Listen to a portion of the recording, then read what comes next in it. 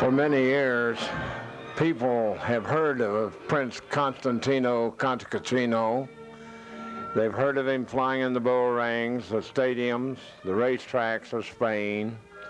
He flew exhibition on the continent, and even as far away as England, he came to fly.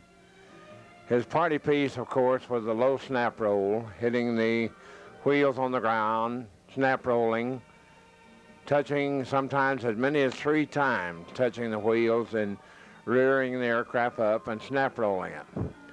Now these pictures are an all-time classic, a collector's item.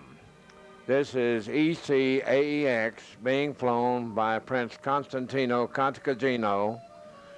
He escaped from Romania during World War II in the 109 Messerschmitt. He was exiled, of course, officially to Spain for the war. He had another young Meister, but actually this is the one that he was quite famous in, and this is the one today that I have with the 260 Lycoming on it and 178 Papa. I'm very fortunate to have it after viewing this film. Now he flew before each graduating class of the Spanish Air Force. He flew at every opportunity. Rumor has it that he had 5 wives in 5 different countries, and his only means of transport was this small Bucher Young Meister biplane. So he traveled the country, traveled the continent, visiting these various wives. Everyone who ever saw Prince Constantino Cantacuzino fly predicted that he would kill himself at any given performance because of the extremely low altitude at which he performed. Many people wondered if he was really good, excellent aerobatic pilot, or just daring and wild. I think after viewing these films and analyzing these various maneuvers you're watching, that you will have to agree that the man was precision.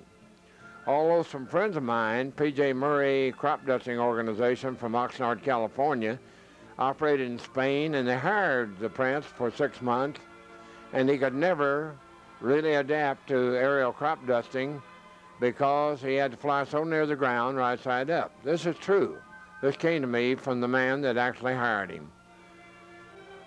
I'll describe a few of these maneuvers. There are 2 slow rolls in here that are lower than you will ever see any human slow roll any aircraft without touching the ground. I'll point those out to you. He had modified this young Meister with a big aluminum extension on the rudder and little bitty wheels without brakes, which were the tail wheels from a Fiat biplane fighter. Now you notice that it's going vertical there in this particular scene, up, up, up to a dead stop and a hammerhead, excellent hammerhead. It went so high vertically, even with the Siemens SH-14A 160 horsepower engine, because of the reduced drag of the little wheels and some streamlining the Prince put on the aircraft. There was an extremely low snap roll. I asked one of my friends in England how low he'd seen him actually snap, and he said, well, I saw him miss the ground with the wings 2 feet. I had no reason to disbelieve this.